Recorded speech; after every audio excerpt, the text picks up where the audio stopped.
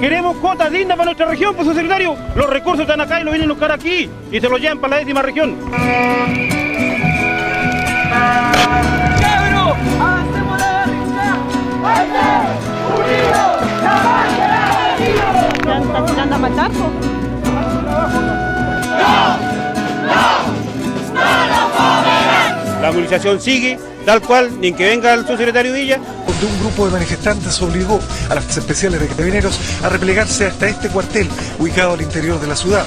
Va y le dispara así a la cara.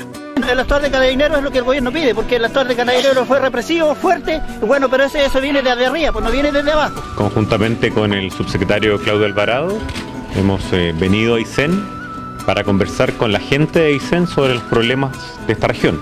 Vino, nos dio una charla, todos los cargos que tenía el señor ministro y se retiró. ¿Hasta cuándo el ministro sale cobardemente y se manda a cambiar? Vamos a seguir luchando y le vamos a dar la pelea y se las vamos a ganar igual.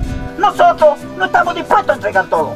Cada vez que hemos hecho un gesto, nos dan una bofetada. Mientras no se levante el bloqueo, el ministro Álvarez no participará ni llevará a cabo un diálogo con la mesa de trabajo en la zona de Aysén.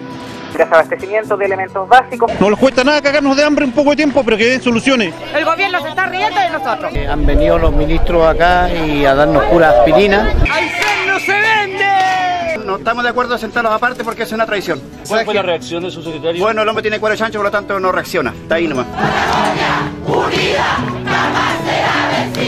Vinimos a la casa de gobierno y estamos aquí y dicen que no hay espacio, nosotros sí creemos que hay espacio.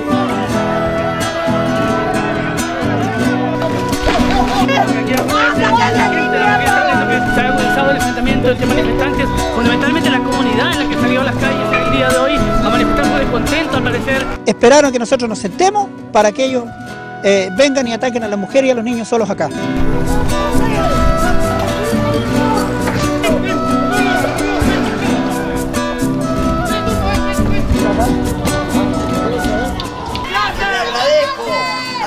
Piñera por el título que me regaló, y ahora temas que tengan un terrorista, y voy a seguir adelante con mi pueblo, Yagaúco y Aysén, hasta que me muera. Somos muchos más que los 6 u 8 capitalistas de este país.